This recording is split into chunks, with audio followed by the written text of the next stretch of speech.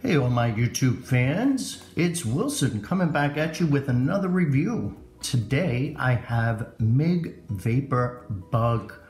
This is a thick oil vaporizer.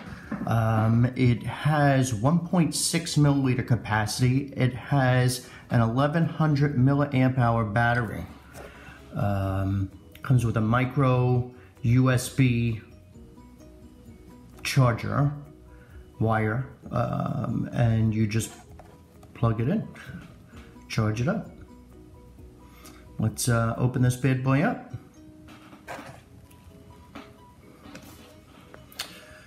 Now, when you take your box apart for the MIG Vapor, you can take the base here and the top here and cut them off, and you have a nice little stand for filling it with oil. It's got a nice magnetic cap here with vent holes for how much airflow you want to adjust coming in. Okay, nice, keep the mouthpiece clean. This unscrews from the battery fairly easy. It's your standard 510 thread. Now it's top fill, so this whole cap piece comes off, and the coil with the wick is built in. They are replaceable. It's a nice pen. 5 pushes on and off. That's off, and that's on. Let's try it out.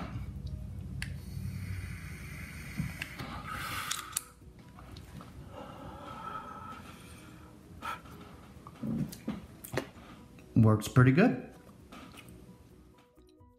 So that had a really nice pull on it, and the cloud was pretty good. I'm definitely starting to feel the medication. Wow.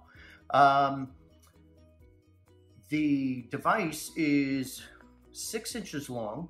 It's about a ½ an inch thick. Don't forget, when you do fill it up with oil, let it soak. You will burn the oil. I have done it before. I don't think we need to tell all the newbies, the pros, but the newbies, they should know.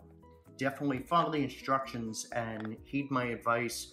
When you fill it up, let it sit 15 minutes before utilizing it. You know, longer if you want, depending upon how thick the oil is. My oil is pretty thick there. So the problem is it takes a while to saturate that wick inside. You don't want it to have a burning taste, because it will be that way until you change out the coil. That's the only advice that I could definitely give, besides having a nice little stand. This is great. All right, this is Wilson. Please don't forget to like. Don't forget to subscribe.